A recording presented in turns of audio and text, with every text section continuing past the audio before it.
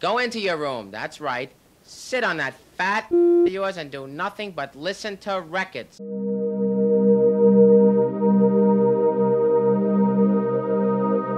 words, to be able to replace the whole 5.1.4 theater. So like, we're searching drivers by working with the ambient technology, and the sampler is able to output 10 channels, so 5.4 channels. So actually working with the ambient technology, working with the drivers, and the sampler is also co-working with the living room at home. So by working with the reflections of the wall, the sampler is then able to create such sound experience. By having such room dependency, we also provide a microphone, and thus the sampler is actually able to adapt to your living room at home.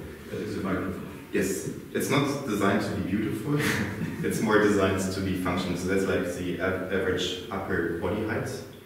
And then you can put the microphone on your couch, and then this height here matches your ear height. So that's why we have such functional design, it's beautiful. So it's not meant to have to put your jacket on it or something. But like so by fans, it's also very pretty often. Yes. So like we're working with the room calibration, the sound is actually able to create a sound experience which matches like 5.4, because the sound was really able to understand what's the distance between sound on left wall, sound on right wall, where is the customer sitting, how high is the ceiling, and try something new.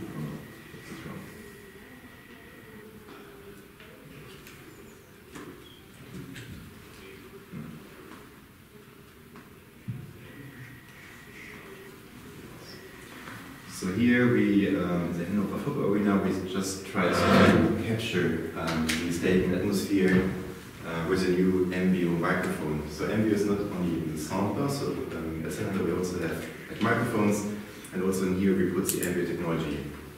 So within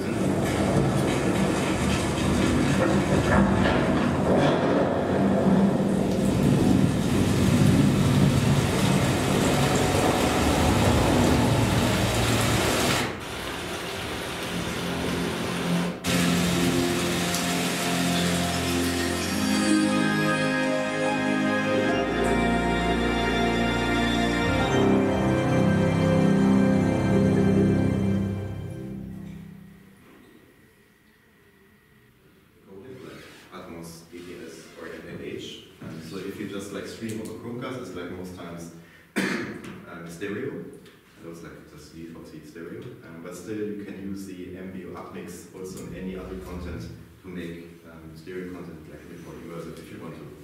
Yeah. Why wasn't the lip sync correct? The emotion heap is not lip sync because it's on the content side, because actually this piece is more used for other products at Sennheiser, and here we have to delay it. So that's not great for doing the lip sync check, because that's a problem with the content. Sound, you know, full meaning and some but like that's drum times at least. Yeah, some 2L and something like that. Very nice. They record strange. Sound, you know, full meaning and some but like that's drum times at least. Yeah, some 2L and something like that. Very nice. They record strange.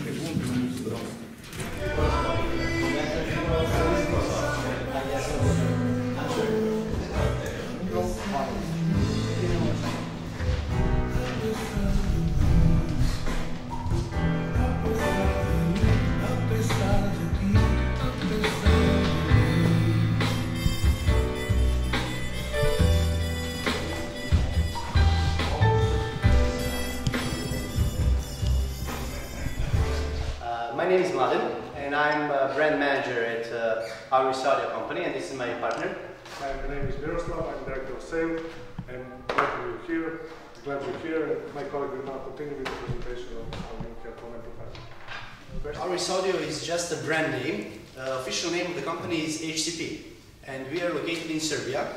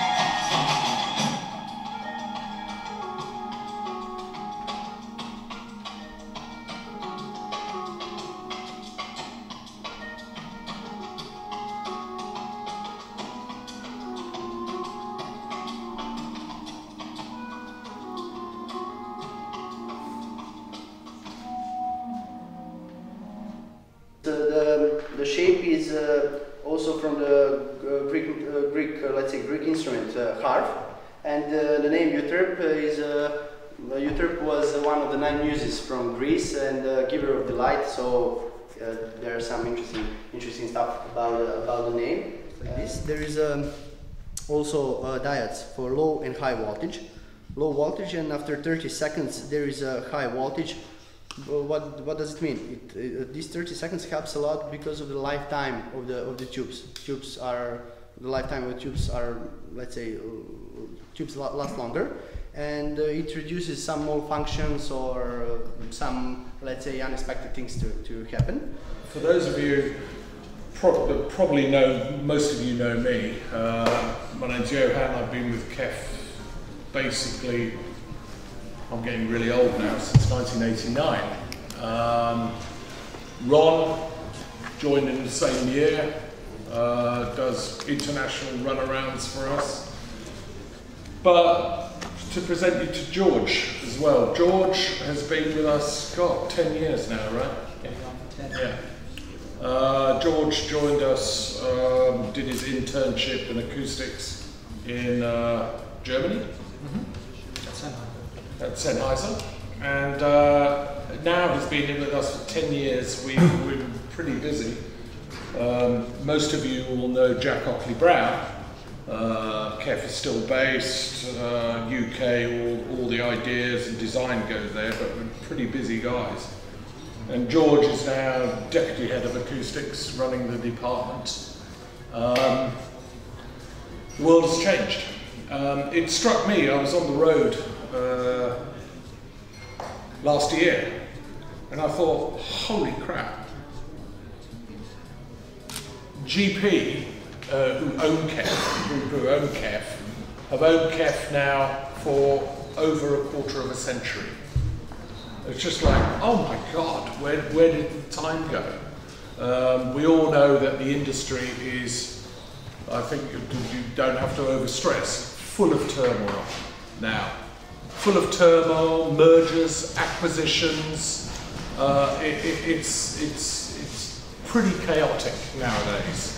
But KEF has, under the auspices of GP, become a kind of a really stable standard, and it has, I'm happy to say, benefited the brand. As you all know, KEF continues to build a very broad palette of products, but particularly about 15 or so years ago, there was a real push within KEF to, it costs money, an investment to really care about how the speaker's styled, about building in,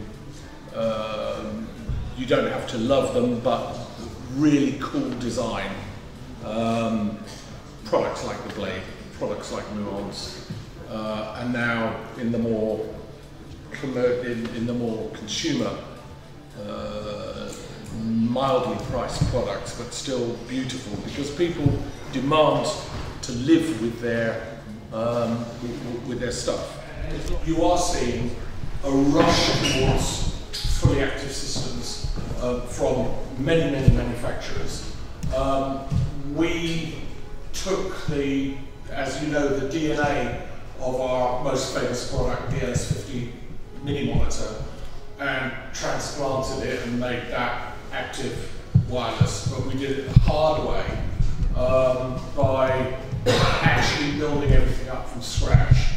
So it's our own software, our own firmware, our own ecosystem, even going so far as the amps which are in the LS50 wireless and the amps which are in now the new baby LSXs are our own, specifically tailored to that. It takes a bit longer, but we believe the net result is very gratifying. It's worth doing. The average KEF consumer was, a few years back, about 57 years old. Now, thanks to the LS50, LS50 wireless and this product, it's a shade under 40, which is good news. It's really good news. Somebody like, for instance, my daughter, who's 27, doing very well, but even a product like this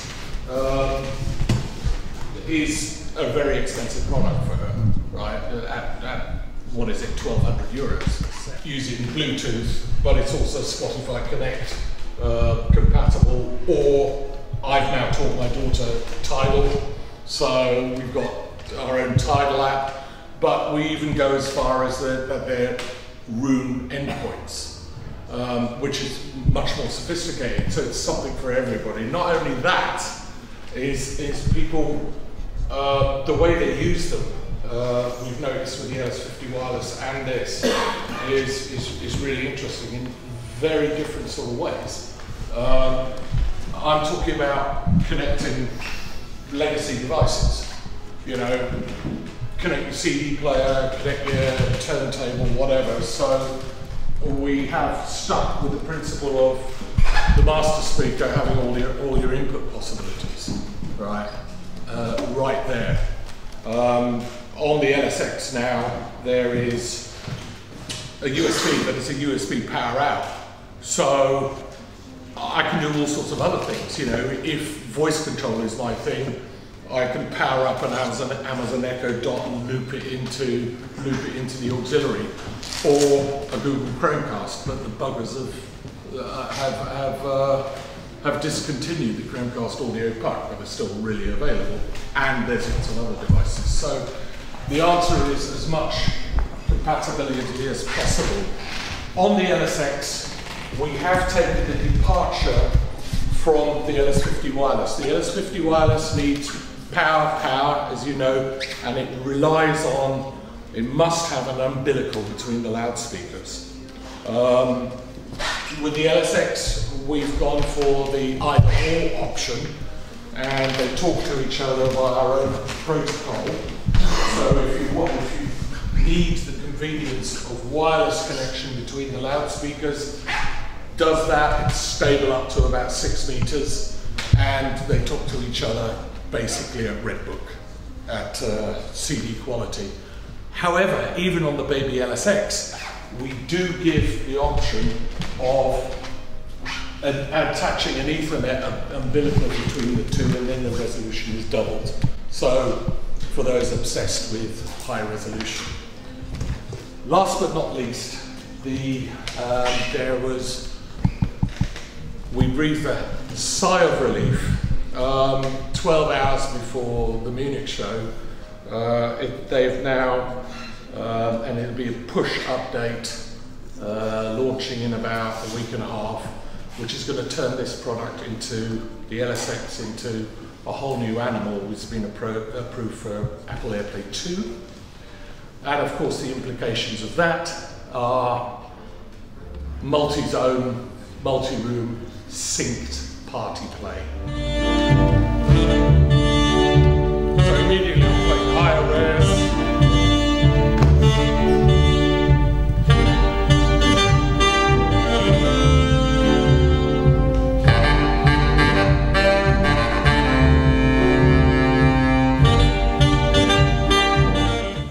Some of the product details there.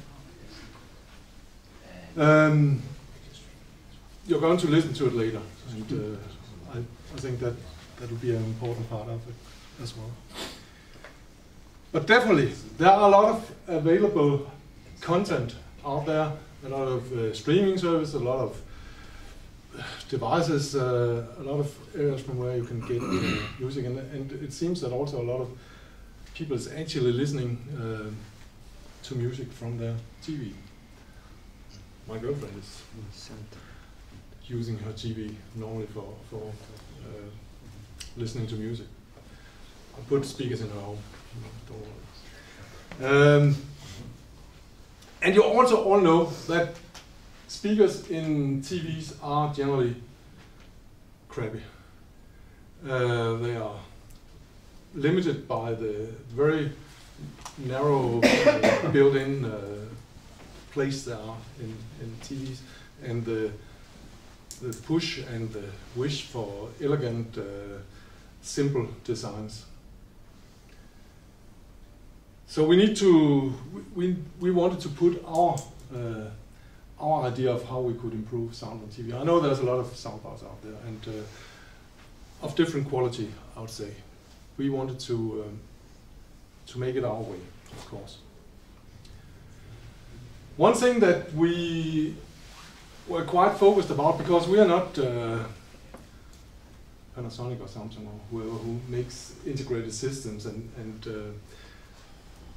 we are in the country a universal supplier of speakers. So we wanted the speaker to be used with televisions to be universal, connected to different kinds of TVs and other sources as well as we now are doing it. So you could say it was even future-proof, because if you change your TV, you can use it again. But at least we wanted to have one speaker that could work with a lot of TVs. And we wanted it to be convenient.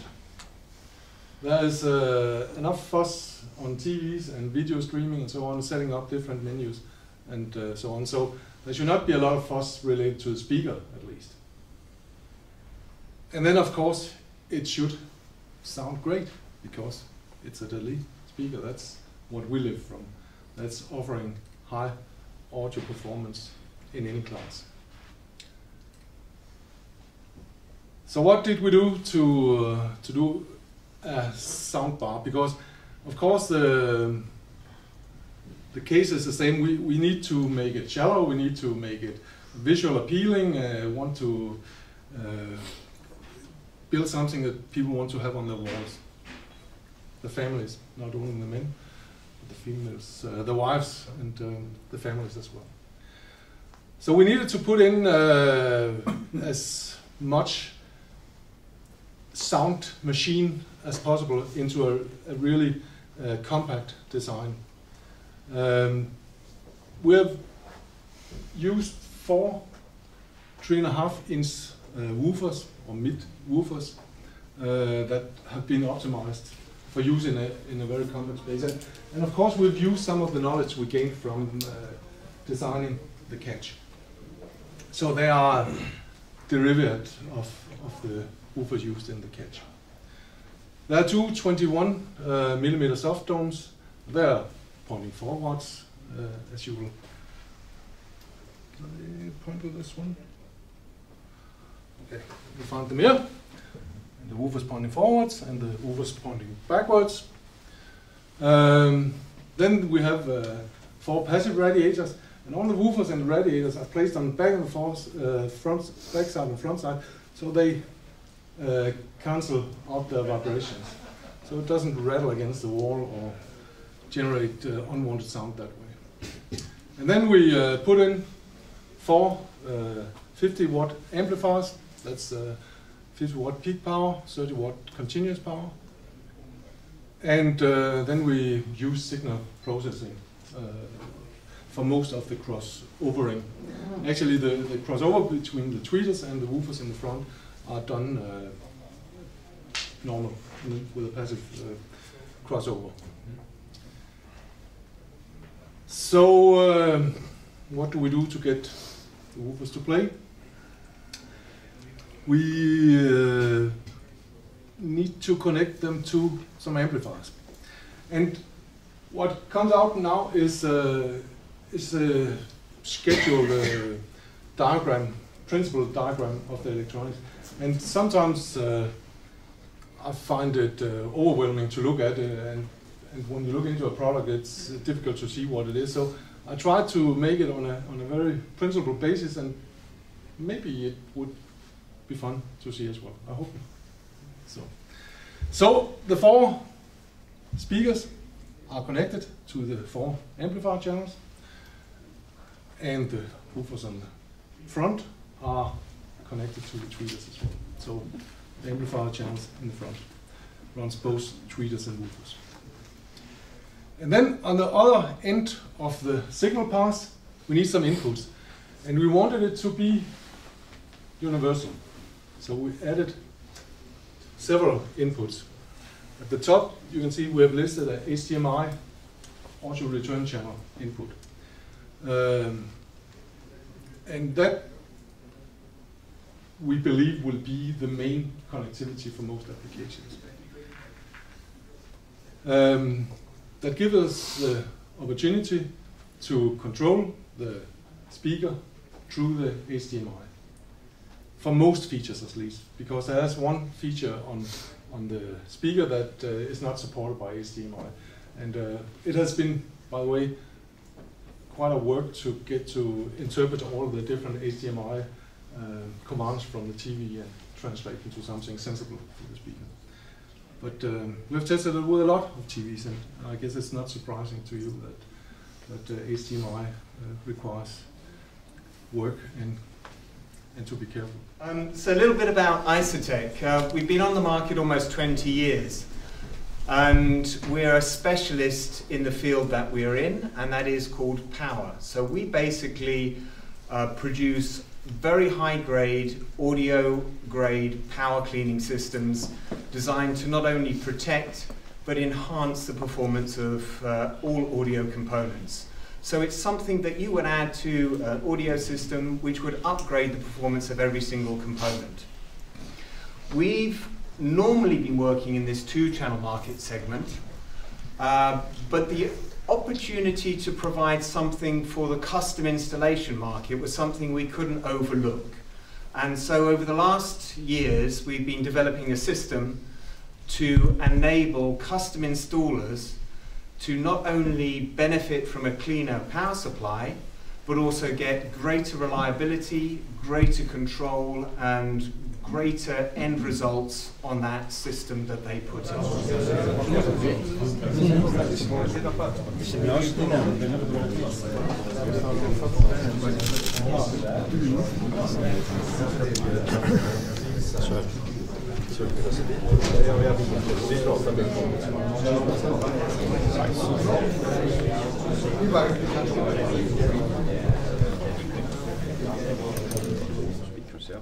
So I'm very happy that this EISA cooperation was getting larger and even more important on the world market, yeah.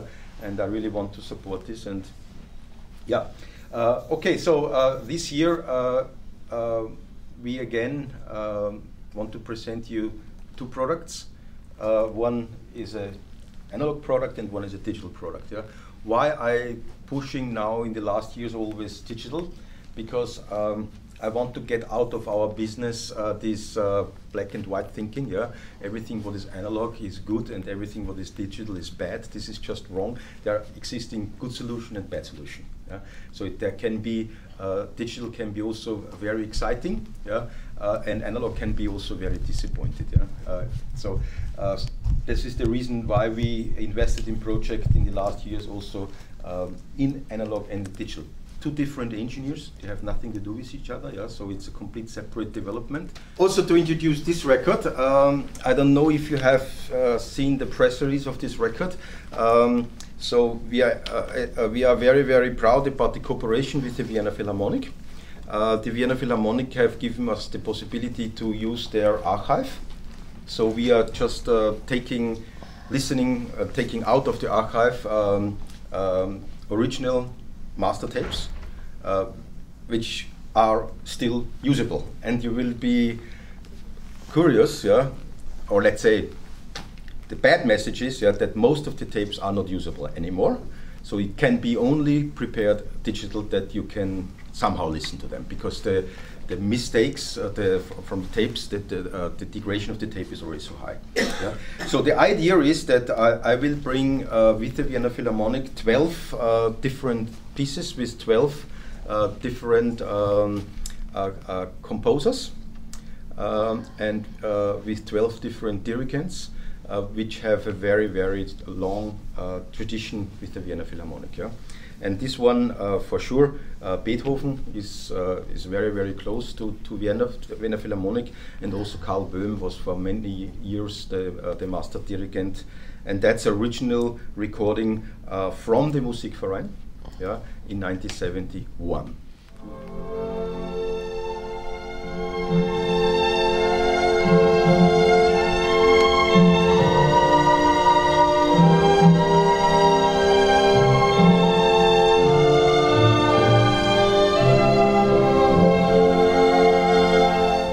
We have done in the last close 30 years something very magic.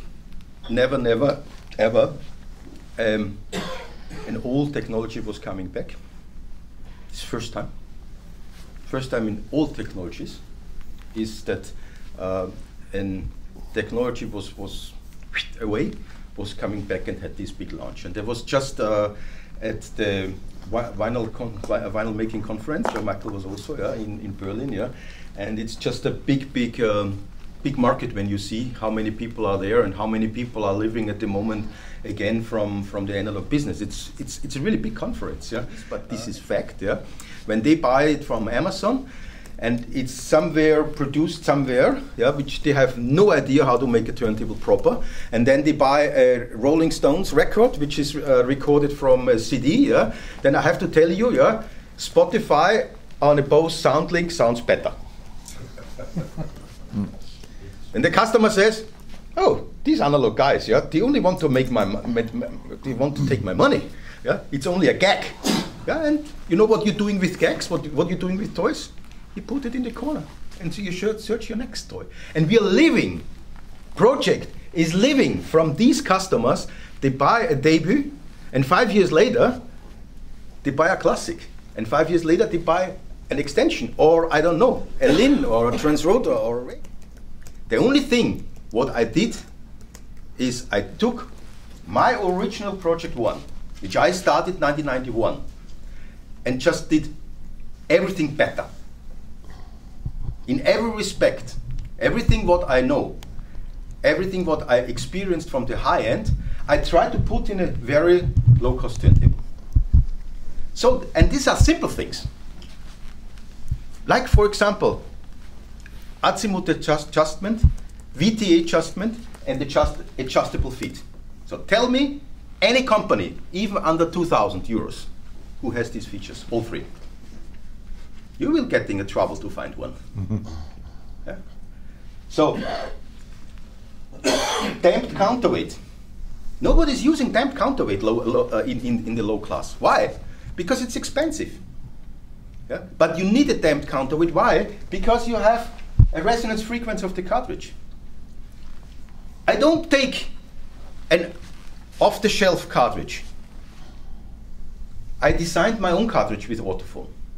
Leif Johansson was helping me to get my sound out of the cartridge, which I like. So a huge investment also in the cartridge. For sure, it's based on a 2M, but it's not an off-shelf Autophone cartridge. Yeah? So that's my Picket cartridge. Yeah? Then we incorporate in this also our carbon aluminum sandwich construction. Why? Because there was a journalist in England who said the carbon is fantastic, yeah, but I can measure some resonances there, and he was right. Oh, I can also listen it, yeah. So I made a combination out with aluminium. Why? Because aluminium gives a better damping in the carbon, so get the combination between stiffness and damping. And as you know, in all project turntables, yeah, we have an DC AC power generator, yeah, to clean up the power and to give the motor a cleaner power. And we redesigned our motor suspension. Yeah, but the first thing is, yeah, never hollow spaces. That's a no-go. Yeah. Once you have a plastic cabinet, yeah, molded, which costing €5 because it's a mold, bam, cost nothing. Yeah. Forget it, because everything is, you get the speaker effect. Yeah? It's just not working. Yeah. So plastic, hollow sound, this makes loudness effect like crazy. Yeah. Second thing is, what a lot of people are doing is particle boards. Particle boards, yeah, are way cheaper than MDF. And particle boards with the foil are way cheaper than 8 lacquers, like we have here, 8 layers of lacquers. Yeah? So these are just, and what is the result? A particle board has more air enclosure, and by more air enclosure, you have more loudness. That's just facts. Yeah.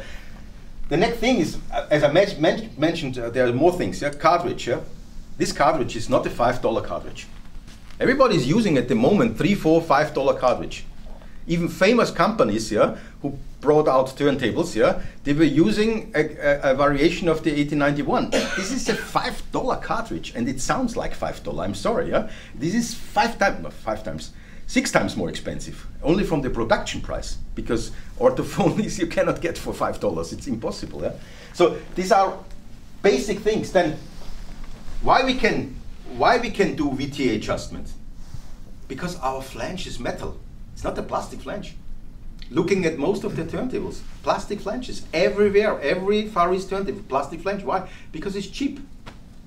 Why you need it's not only the VTA adjustment, but the whole mounting of the tone arm is so critical. It has to be super, super tight, and you have to stop the resonances. As you know, in 2012, the last CDM9 Pro from Philips was shipped, yeah? And already at that time, the production was extremely limited because all the tools were worn out, and actually the last production were by far not good anymore. Yeah? And since that time, already actually the last 10, 20 years, all the CD player produced were based on Sanyo and Sony drives. Yeah? And the whole thing, what the industry was making is some more or less better servers, because you know, the chips and everything was getting better, but allowing to control it. Yeah, but the mechanism itself was a plastic piece. And as CD player manufacturer denied for many years that the mechanical thing of a CD player is not relevant. Yeah, we know already today this is not true. Yeah, CD player is a precision instrument. Yeah. And this is also one reason I realized that CD was going down, because the industry, especially the dealers and also the software industry, did not communicate with the consumer how delicate a CD and a CD player is. So we looked at some examples of how that is done, and I think an excellent example is the KEF LS50W. It's good looking, good sounding, everything packaged in so that you can get any form of connectivity you want. But then we examined that in terms of also the traditional hi-fi market. The limitation with going the route of packaging everything in is that you have no possibility of improving the sound of the system. You buy it, it is your system. It's packaged in the DSP and the DACs and the amplification and the streaming capabilities situation. So we thought, if we're going to do it, can we keep a significant part of the speaker all analog? And then split it apart so the speaker can function both as a traditional higher end but active speaker. So all that you give up is the possibility of changing the power amplification, but it still works in the context of an analog system. But then how do we add the capability of connecting any source? So in one sense, this is a traditional active speaker. So it's analog, line level crossovers, and 3 amplifiers, all based on Class AB technology. So a pure Class AB amplifier for the tweeter of 40 watts capability. And the ratio of amplification I use through each of the different drivers is based on their relative efficiencies. Tweeters are always easy to get efficient, so the power amplification you need when you're connected directly to the tweeter is relatively small, so 40 watts. Mid-range has got 100 watts, and the bass section 160 watts. And they're all packaged in this cast aluminium base here. And when you look at... What's the efficiency of a... That's what I'm just about to say. Thank you. Thank you for interrupting to ask what I'm just about to tell you. So, if we look at efficiency of amplifiers, so let's look at Class D. And Class D has the capability of maximum efficiency approaching around 95%. Now that depends on the exact architecture, but also the type of signal you're reproducing. So best case is 95%. Best case in a Class AB amplifier is between 65–67%, that range. Now that doesn't sound much better than 95, but what matters is what's left over. If it's 95 efficient, only 5% is generated as heat or losses. But with a Class AB amplifier, let's say about 35%, so 7 times more loss than in a Class D, which means 7 times more heat, it means bigger power supply, it means bigger heat sinking. So if we can make moderate improvements in the efficiency of the Class AB amplifier, we make huge improvements in how much is wasted as heat. So that's what we've done. So we get somewhere around 80%, 85%, and that represents a much lower amount of wasted heat. It's not warm when she's away, ain't no sunshine when she's gone. She's always gone too long. Anytime she goes away. So the idea is it's all analog, all based on Class AB variant technology. And the goal is to make those electronics transparent enough so that when you upgrade the rest of the system, you'll hear those upgrades. And we prove it back to ourselves quite often when we go between the Discovery Music server in the mode where you come analog out from its internal DACs into the speaker, or we switch to the Alchemy DDP2, which is a much more capable streaming input Roon endpoint DAC, much higher quality. You can clearly hear the improvement in sound. So that met one goal, reconnect. This is a box that broadcasts 3 wireless channels, left, right, and subwoofer. So we can easily add in a powered subwoofer if you need it. And it is a Roon endpoint, a Discovery Connect endpoint, Spotify Connect, AirPlay, Bluetooth, and it's also DNLA compliant. So lots of programs that allow you to take whatever music source you have and on a network access that as an endpoint. And of course it's a concentric system, as you might expect from me. So 4-inch aluminium mid-range, 1-inch tweeter, and 5-inch, 5¼ bass driver. All new drivers, not the same drivers as we use in the Unify speaker. It looks very similar, but it's all new cone, new tweeter, new matching horn, new woofer shape, and new chassis. So quite a change, quite an upgrade from Unify. Valid point. An active speaker means a power amplifier for each drive unit directly connected, and then a low-level active crossover. As opposed to powered speakers, when you do the very low-cost speakers, it's 2 passive speakers, and either an amplifier built into each speaker, or more commonly a stereo amplifier in one cabinet, and a speaker-level connection through to the other entirely passive speaker. So that, yes, I would call a powered speaker. Powered does not necessarily mean active channel. So we chose a different system. It's a proprietary wireless connection protocol, not on the Wi-Fi network. You can get your signals to the Discovery Connect on the Wi-Fi network or direct, but we transmit over our own proprietary link.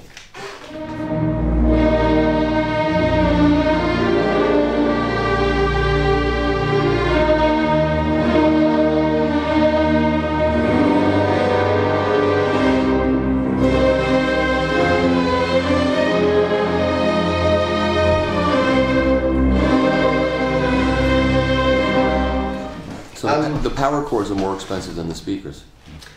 Yes, you noticed. And they make a big difference. They do, yeah.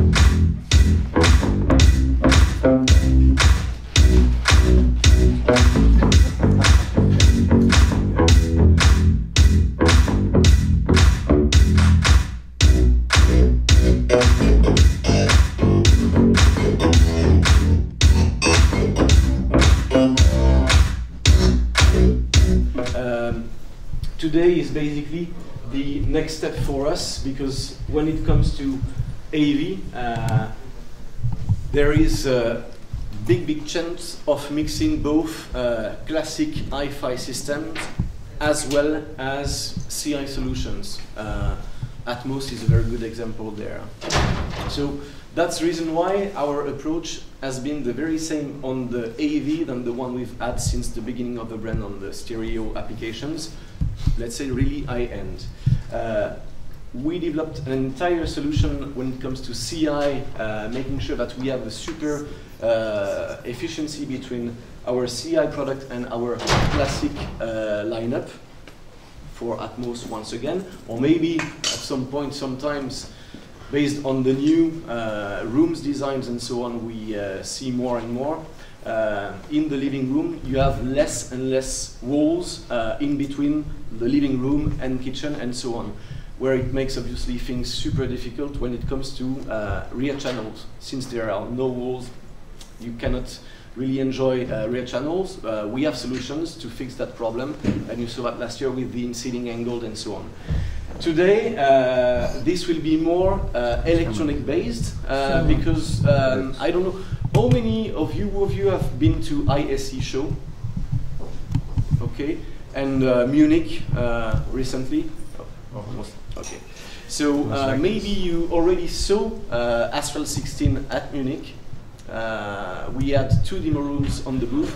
One was 2-channel oriented with Stella, and the other one was 7.2 system with Kanta and Asphalt 16. Or C in a drag race, while towing an Alfa Romeo. We don't inject noise into the AC system, so that we don't pollute the environment in which the system exists, from which it draws its power.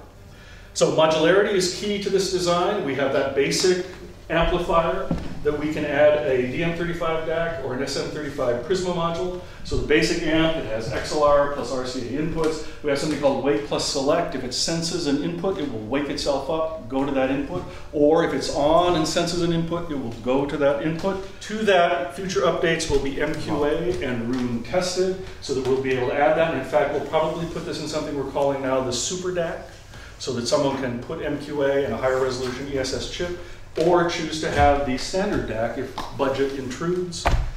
And then we have the SM35 Prisma streaming module.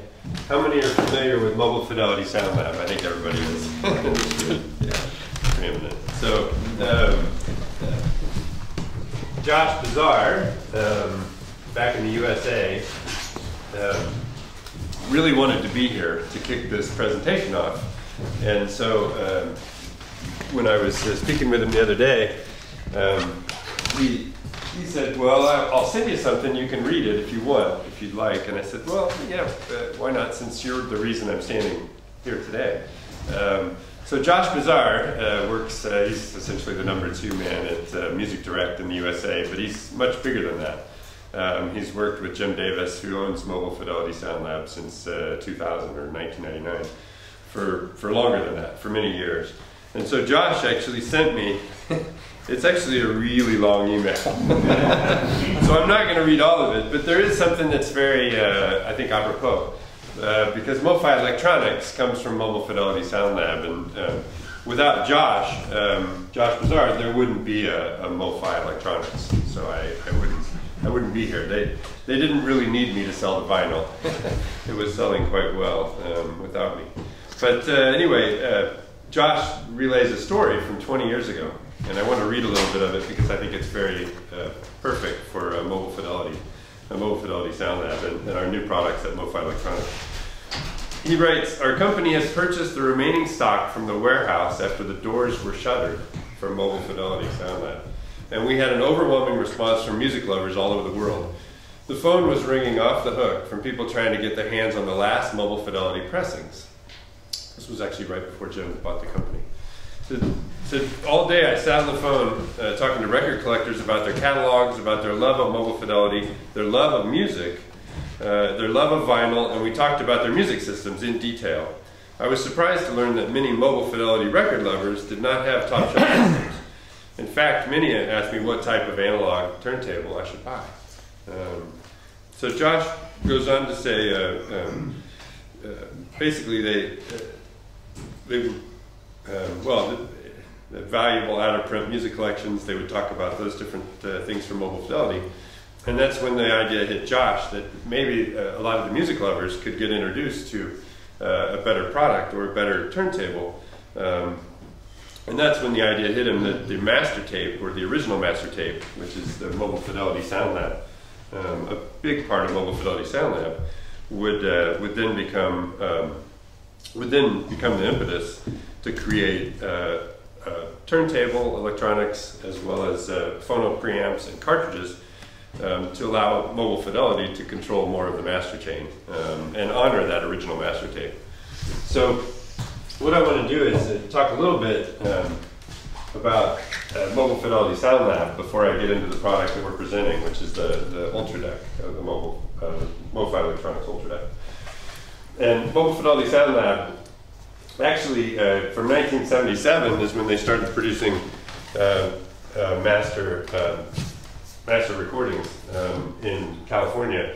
But actually, Brad Miller started the company in the 50s, and he would take mobile recording equipment and record nature sounds and trains. So from that grew Mobile Fidelity Sound Lab, where we basically remaster from original master tape. And I want to go through a couple of the photos because the modern day mastering studio, you have the vault where you have some of the original master tapes that are in play for that particular time period. When I visited, they actually had the Cars, Heartbeat City. And it was the first time I actually held a master tape in my hands. And it was interesting for me, it was quite emotional because the Cars was one of the first concerts I went to when I was 16 years old. So here I was holding the original session tapes from the master recording, which I was blown away. And it had original notes scribbled on across.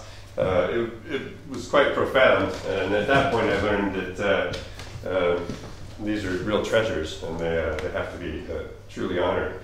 And then I met all the gentlemen that work at Mobile Fidelity Sound Lab, Craig Wunderlich, one of the engineers, Sean Britton, Rob Laverde, and I learned of their passion. This is actually Rob Laverde's studio here.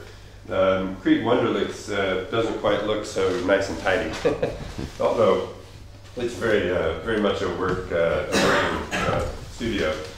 And then we have the Studer Deck, which the buttons on the Studer Deck was some of the influence, actually most of the influence for our power button on both the Studio Deck and the Ultra Deck, which we're presenting today. And then the Neumann cutter head. It was interesting because Tim DePeravicini, who was befriended long ago by Josh Brazar, and was responsible for the mastering chain for all the electronics, the EIR Yoshino electronics that are full throughout the mastering chain in Sevastopol. He manages and maintains the cutter head for us, the Neumann cutter head, which is, it's interesting, it's a V-twin configuration. And when we started to look at cartridge companies to partner with to develop MoFi cartridges for our turntables, it was very interesting to see that Audio-Technica had created a V-twin engine and they offered us to use this engine actually before they used it themselves. So this was, everything just kind of fell into place. But of course, as Josh says, this took 15 to 20 years of getting to the point where they could develop this. So that was essentially Josh's idea, to create the next step in what we felt was a true reproduction of the original master recording. So another side note is the mastering engineers, Rob Laverde and Sean Britton and Craig Wunderlich, would always ask Josh for a turntable, or maybe a more affordable turntable that they could play their test pressings back on. And Josh would always send different turntables in, and they were really picky, the engineers. So they would always say, yeah, it's a little too much this, it's a little too much that. So over the years, Josh started to catalog some ideas from our engineers. And so when we developed the turntables, both the Ultra Deck and the Studio Deck, we made sure to involve the engineers at the mastering studio, because we really wanted them to be proud of the product, and we wanted their advice on what we need to do to make it better. So that's a big part of mobile fidelity sound lab.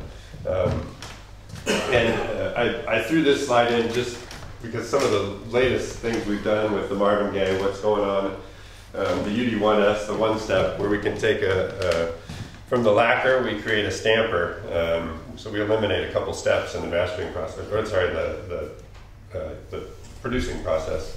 And we get a much clearer sound because of it. So it's pretty nice. The complete MoFi experience actually goes well beyond the turntable, the phono stage, accessories, but obviously starts for us with the music at Mobile Fidelity Sound Lab. And the turntable we want to talk about to present also wouldn't exist without this gentleman here. Alan Perkins was one of the people that Josh turned to early on to help develop both the studio deck and the Ultra deck. So he's actually our lead designer and lead engineer. And if you know Alan Perkins, the current company is Spiral Groove. Before that, it was with iMedia, and before that, Soda. He's obviously developed really nice turntables throughout the years, and not too long ago received an award in the US for his SG 1.2 turntable. So it was really nice to have Alan to tell us, hey, you really need to consider these aspects when you're developing a turntable. The tone arm, having a little longer tone arm than most products at these price ranges was also an important aspect led by Alan Perkins. But there's also additional things that I'll go into a little later. And then we wanted to build a product in America. Mobile Fidelity Sound Lab's an American company. We wanted to establish our own factory. It's difficult, as you can imagine, to find a turntable or a vinyl turntable manufacturer. Just say, here's what we want, and they'll say, oh, we can build that. So we developed, over about a 12-month period, we developed our own factory in Ann Arbor, Michigan. And that was headed up by John Schaefer. John is formerly from Wadia, another friend of Josh Bazar and Music Direct in the US. And so John Schaefer was able to help us develop a really nice small factory in Ann Arbor where we produce not only the turntable, but locally we produce both turntables, but we locally produce the phono stages and many of the parts you see on the turntable. In fact, over 90% of the parts of the turntable are within 200 kilometers of Ann Arbor, Michigan. The motor, for example, comes from Hearst Motors from Indiana. So that was a unique aspect for us. And then we also felt we could hold the tolerance much tighter if we did it ourselves. And that was also a big factor. As you can imagine all the mechanical parts that go together for a turntable. It's important to be able to hold your tolerances to a very high level. And John Schaefer was able to do that in Ann Arbor. Ann Arbor is close to Detroit, Michigan, and there's a lot of good factories and a lot of good suppliers in that whole Detroit metro area. So the UltraDeck Plus M is what what I'm presenting here for EISA. The Plus M means with a master tracker cartridge. And that's our best moving magnet cartridge. It has a microlinear stylus. It also has the V-twin engine with the dual magnet and dual toroidal that mimics our Neumann cutter head at Sebastopol. It has a 10-inch tone arm. It has a little thicker platter that is Delrin, or POM-based material. A little thicker than the studio deck, which was our entry-level turntable. And it's quite a bit heavier. And then probably one of the most interesting things is early in the project, Josh Bazar reached out to Mike Latvis from Harmonic Resonance Systems, or HRS.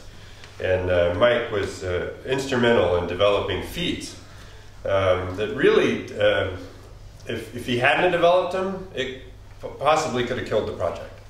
In fact, there was a 6-month period where we didn't know if the project was going to continue, about 3.5 years ago.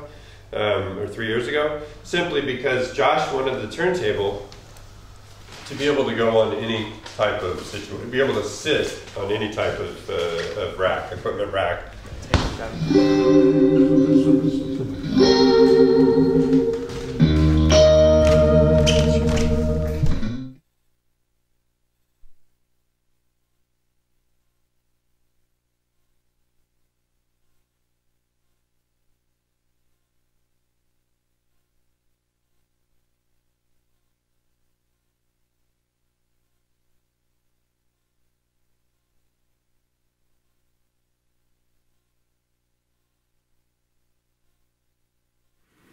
So let's start off with some basics and just kind of to see that we're in the same place and move forward together. So would everybody agree that we believe that when a speaker cone is driven forward, the cabinet could be moved back? If there's nothing physically to hold the cabinet in place, the cabinet would be driven back. The result is that the energy push forward is reduced by that offsetting movement back.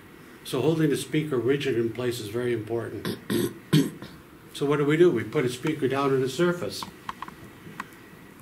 We might excite that surface if it's not significant, and that can give off dissonant sound.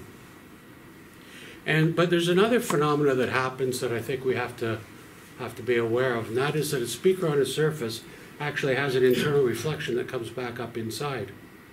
And you could think of that like bolting a pipe to the wall. You hit it with a hammer, the vibration goes down the pipe, and the inversion comes back up the pipe again. So this introduces smear into a speaker, and any artifacts that are similar in both channels, we perceive them to be in the middle. So it could potentially collapse the sound stage and become very two-dimensional. Okay? So that second point I don't think is as widely understood by people. People think about exciting that surface. So the next step would be to make this surface more significant, denser, more solid, more massive. So it might be made out of steel, it might be marble, granite, concrete, but the idea is not to excite that surface. But now we have structure-borne noise. It's carried through that structure, it causes anomalies in this space. One speaker communicates to the other. It moves 8 to 12 times faster through a solid surface than it does through air. And it could be causing problems into an adjacent area, upsetting your neighbors when they hear the same song over and over again. So we might put something underneath the speaker to try to, that's referred to as the boundary condition, the point between the speaker and the supporting surface. So we may try to mitigate that by putting it on spikes or some other surface. So by reducing that surface connection, point loading it, we have a higher concentration on those points, higher pounds per square inch or kilograms per square centimeter. And the idea is to try to mitigate some of that. You could use dissimilar metals. You can use, anybody that's familiar with electronics sees that nice cone shape. We think of a diode. We think of energy passing down and coming back and not coming back up. But in fact, any mechanical surface between a speaker and the supporting surface can draw those reflections back up into a speaker. And that's common pretty much everywhere. So the final thing we might consider is putting isolation underneath a speaker, having some type of material that's resilient that will mitigate that transfer back and forth from the structure and exciting that underlying structure.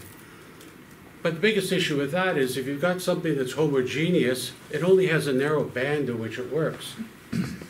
And you might be dealing with a wide variation of weights as well.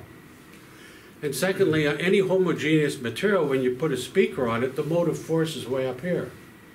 So the speaker causes deflections in that surface and could cause anomalies and changes as well. So we hear expressions like the isolation sucks the bass out, or we don't have accuracy, we don't have good sharp performance with isolation. And in fact, we've now come back to point number one, that as the cone moves forward, the speaker cabinet moves back, and you get reduced performance. Okay? So are we together with that? That's kind of the 4 or 5 steps along the way with speaker placement. The isoacoustics design, and this is very typical. This This is the Gaia, what we have underneath these speakers here. But the isoacoustic design has an upper isolator, a lower isolator, and there's three components, so there's a high degree of isolation. By managing the shape, thickness, and geometry of those isolators, we can extend its performance across the entire audio spectrum and even sub-bass section too. The lower section acts as a suction cup, so it adheres to that surface. The upper isolator is bolted to the housing, which is bolted to the speaker, so there's a very positive connection. And these isolators embrace the inserts laterally, so we have lateral resistance. So we don't have that situation where the cone's moving forward, the speaker moves back. We don't have that suck out of the bass at the bottom. And you can see these things in an anechoic chamber that we don't have losses as a result of that isolation design, if you please. So this is very typical of all of our products and how they're constructed. So the points up here, upper and lower isolator, high degree of isolation. There's no single element that connects the speaker to the floor. So that's where that high degree of isolation comes into play. We manage energy in all directions, and we maintain that energy on axis. In fact, we always recommend that the logo is placed forward or 180 degrees back, because there's higher resistance laterally to negate any type of oscillation that may naturally occur in the isolator itself. So again, by managing the shape, thickness, and geometry, we manage that energy in the speaker, we keep it aligned, and we get to great performance and clarity as a result. So we eliminate smear, clarity and focus, tighter bass, improved stereo imaging, and it creates a three-dimensional soundstage that blossoms open. That last point refers to what I mentioned earlier, that if you have reflections coming back up into the speaker, any artifacts that are similar in both channels are perceived to be in the middle, and they collapse the soundstage to become very two-dimensional. And so hopefully you hear that it opens right up and becomes very three-dimensional. The National Research Council. So I think Doug and Paul Barton were kind enough to give up some time for us to go up there and play. But we always start off in the anechoic chamber. We take a control speaker and we run it through the spectrum, and then we put our products underneath it. In this case, it's the Gaia, and it's 100% coherent. There's no variation. In fact, the run-to-run variation might be 0.17% of a dB, and when we put the Gaias underneath, we stay within that range again. So there's no coloration. So for those that are that are looking at this type of information to look for where benefits or losses are gained, are found, there's no coloration is the main point, and that's critically important. That doesn't look good. There we are.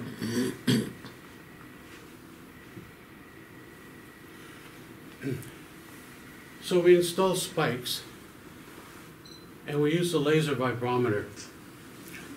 And you'll notice that with running the same sweep frequency through the speaker, this is what we get from the laser vibrometer. That fly keeps passing by. So we see this energy coming back up into the speaker, and then when we install the Gaia, you can see that it's greatly attenuated. And look where it's happening. It's right in the middle of the piano. We're not all subsonic. It's happening throughout, in fact, it happens throughout the whole audio range, but the bulk of it is happening right around that midpoint in the piano. Those are the artifacts coming back up. Those are the artifacts that are collapsing the soundstage. But you might think, well, wait a second. A speaker can have lots of resonance in it. It can have lots of harmonics. How do we know that we're reading things? How do we know that this is exclusively related to that boundary condition, the speaker and its connection to the supporting surface? So we built a test rig. This rig has the Gaias underneath it. It's got spikes on solenoids, and it's got bungee cords. And we could change from one system to the next, and we maintain a height difference of less than 1/4 of an inch, less than 6 millimeters. And that's critical because that's half a wavelength at 20,000 hertz. So any change within 6 millimeters really has a null or negligible difference to the acoustic output. So by going back and forth, you can see the bottom line here. The brown line is the bungee cord. Next one is the Gaia. They're behaving very similar. And then finally it's the spike. So that delta there, it's that energy that's coming back up into the speaker. That's the energy that's causing the smear. That's the energy that's potentially causing the collapse in the soundstage as well. And by the way, when you're using the bungee cord and you listen to it, it sounds terrible, as we said earlier, because the speaker's just floating in air. To me, it sounds like foam. You can hear the content, but it's got no definition, it's got no edge. Okay? So again, this is all referred to as boundary condition. On the left-hand side, it's that pipe bolted to a wall, the vibration hitting that hard surface, and then the inversion coming back up the pipe again. And the right-hand side, when you've got some type of absorption, you can mitigate that transference back up inside, and we get rid of that smear. And not only does it recommend what the appropriate product is, but it also gives information on the bottom of thread sizes or other details, so the dealer can make sure that you have the right threads and the right pieces to suit. Okay, so the database has got about 1,600 speakers in it now, and it also has some algorithms in it that where it doesn't know a speaker, it makes some assumptions and makes a recommendation also. Okay.